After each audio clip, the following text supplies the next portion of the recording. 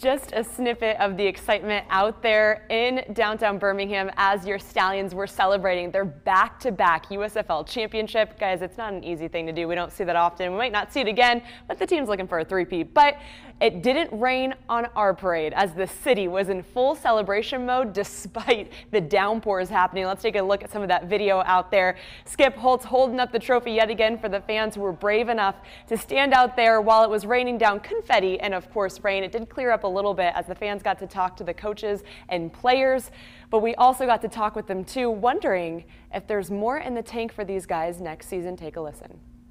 It shows the love of the Birmingham sports, the Stallions, when it's pouring down rain and you still have this many people come out and support, and that's why I play so hard. Do you really want to do this again and come back for year 3? You know, I turned down 4 opportunities last year, and I have had as much fun coaching in the last 2 years as I have in my 40-year career.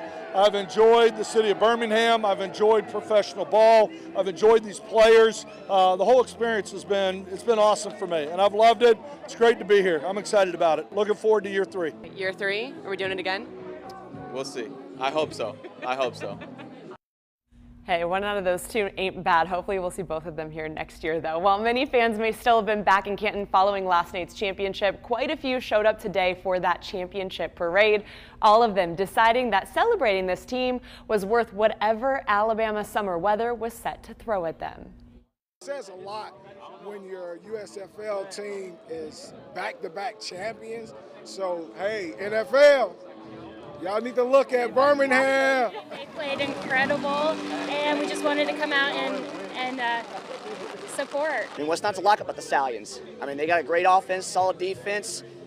I mean, you can see the result right here. We brought the trophy back home to Birmingham for a 2nd year in a row. A team like this in a while, except our college team. But it's been a long time since we have like an Alabama team go back-to-back in the championship. Is this the best team ever? Yes. Better than that team over in Tuscaloosa? You better say that proud. Yes. I set them up a little bit, but having fun out there with all those fans today. A moment for these Birmingham fans, of course, and a moment for the Holtz family. And if you know anything about that family, they are rooted in football. And last night, Skip Holtz got to share yet another championship moment with the man who got him started in the game. And that would be Hall of Fame coach Lou Holtz, who was in Canton to share what was an emotional moment with his son. It meant the world to me. The pictures we have on the field after the game, your dad won't be here forever. You know what I mean? We're not going to be here forever, and there were memories created last night that'll last us both a lifetime.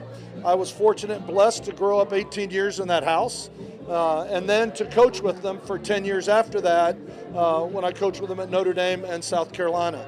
And so to have him be able to get up here from Orlando at his age just means the world to me. And so it was very emotional for me. It was very meaningful to me. It was meaningful, you know, obviously because you compete and you want to win, but there was a personal side to yesterday that made it very emotional for me.